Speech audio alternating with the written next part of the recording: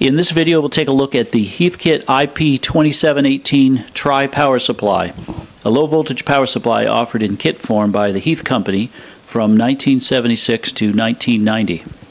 One of Heathkit's larger kit product lines was power supplies, initially for vacuum tube-based equipment offering high DC voltages for tube circuits and low AC voltages for tube filaments, as well as battery chargers and eliminators.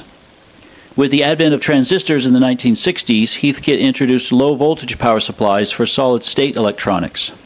Some were dedicated supplies for specific units like amateur radio equipment, while others, like the IP-2718, were intended as bench instruments for testing electronic circuits. The IP-2718 was called a tri-power supply because it offered three independent outputs. Offered from 1976 to 1990, it was one of the longer-lived products, surviving up to the end of the Heathkit kit era. The price varied over the life of the product, but was initially introduced at a price of US $89.95. Offered as a kit, there was also a factory-assembled version, the SP-2718. The IP-2718 replaced an older model IP-28 that had similar features. Offered around the same time were other power supplies in the IP-2700 series. These were all single-output variable supplies with different voltage ranges and a choice of analog or digital meters. They had more features and were more expensive than the IP-2718 and not particularly successful, likely because they only offered one output.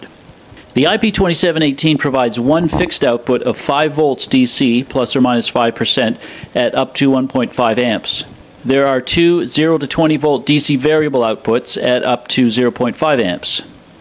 Regulation is less than 0.1% or 20 millivolts from no load to full load for the 20 volt supplies and less than 3% or 150 millivolts for the 5 volt supply.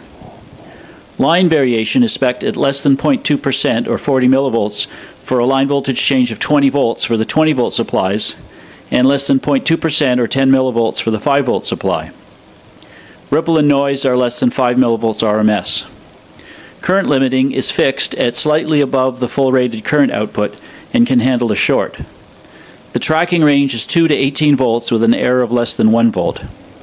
A single meter can monitor any output voltage or current with an accuracy of 5% of full scale. The meter voltage ranges are 0 to 20 volts and 0 to 5.5 volts, and current ranges are 0 to 550 milliamps and 0 to 2 amps. The three supplies are floating with respect to ground and can be connected in series or parallel to obtain higher output voltages or current. The unit operates on 100 to 135 volts AC or 200 to 270 volts AC, 50 or 60 Hertz, and takes 100 watts at full load. It weighs 10 pounds or 3.7 kilograms. The unit is in a metal case in the classic Heathkit blue color. The rear panel has the hardwired line cord and safety and approvals labels. There's a fuse accessible inside the unit. The three black plastic units are insulating covers for the three output transistors. This unit is marked with CSA approval and Heath Zenith Toronto, Ontario, indicating that it was sold in Canada. At the bottom are some additional model and safety stickers and the 120-240 volt AC voltage selector switch. On the front panel, at bottom left is the AC power switch and a red neon power indicator lamp. The large meter indicates output voltage or current depending on the position of the meter selector switch. Any of the 5 volt A or B outputs can be monitored for voltage or current. The colors on the meter switch match the ranges to use on the meter. The binding posts provide chassis and electrical ground, green, as well as plus, red, and minus black outputs for each of the three supplies. The 5 volt supply is fixed. The A and B outputs are variable from 0 to 20 volts. A switch selects whether the variable outputs are in independent or tracking mode. In independent mode, the output voltages of supplies A and B are set independently using the corresponding output knobs. In tracking mode, the A and B supplies both vary using the concentric knobs. The inner and outer knobs are clutched, so they normally turn together and the output voltages track each other. By turning only the inner or outer knobs, you can adjust the voltages separately.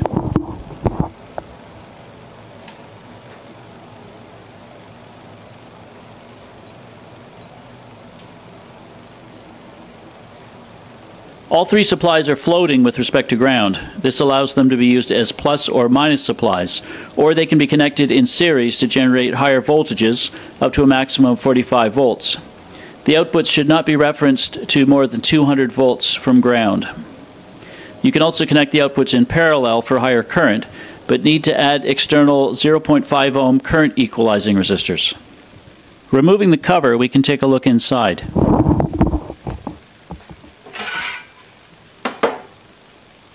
The unit is all solid state, utilizing 24 diodes and 18 transistors.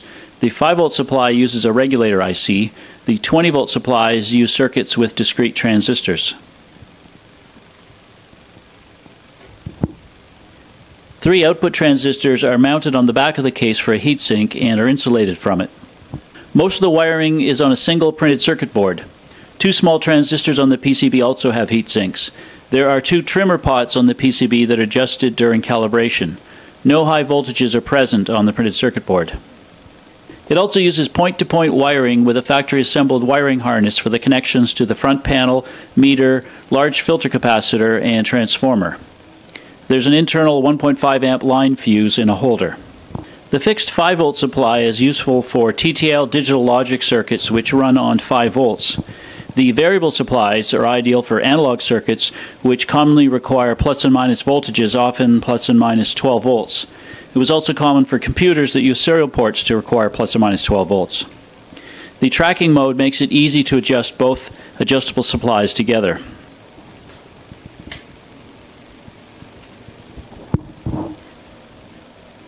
Here we can see a load connected to the 5-volt supply, and we can monitor the output voltage, the red scale on the meter, showing very close to 5 volts,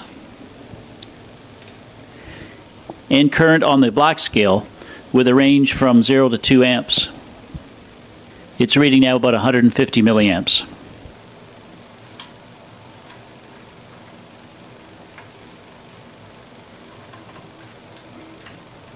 Now with the load on the A output, we can monitor the voltage and current as we adjust it using the supply A control. Voltage and current.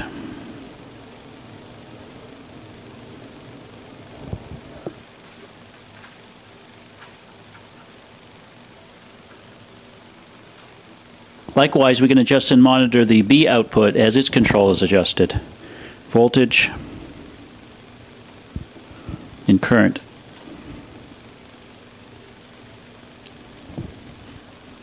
If we move to tracking mode, both supplies change in unison with the same dial.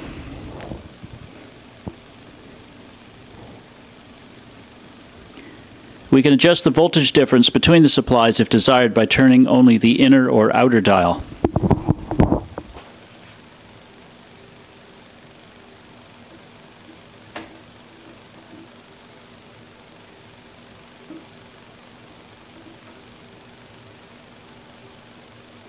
The meter scales for variable outputs are 0 to 20 volts and 0 to 550 milliamps.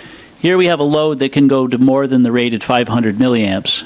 As we adjust the output voltage, it starts to fold back when the maximum current is exceeded.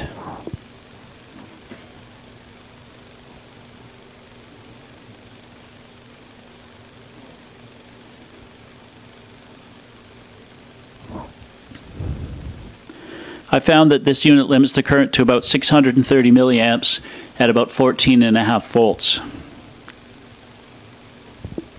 I bought this unit in January of 2019 from a Kijiji seller in Ottawa, Canada. He demonstrated that it was working and said that he had built it about 30 years ago but didn't really use it. It was complete but without a manual. Taking it home, I found that the unit was assembled well and very clean inside, and I confirmed that it was working. I found several incomplete manuals on the internet as PDF downloads. The manual is of the usual excellent Heathkit quality with detailed assembly instructions, test and calibration steps, theory of operation and troubleshooting, and a schematic with voltages listed. The previous owner had intentionally locked the A output at 5 volts. The supply A knob would not turn. I think he used super glue or maybe Loctite on the control potentiometer.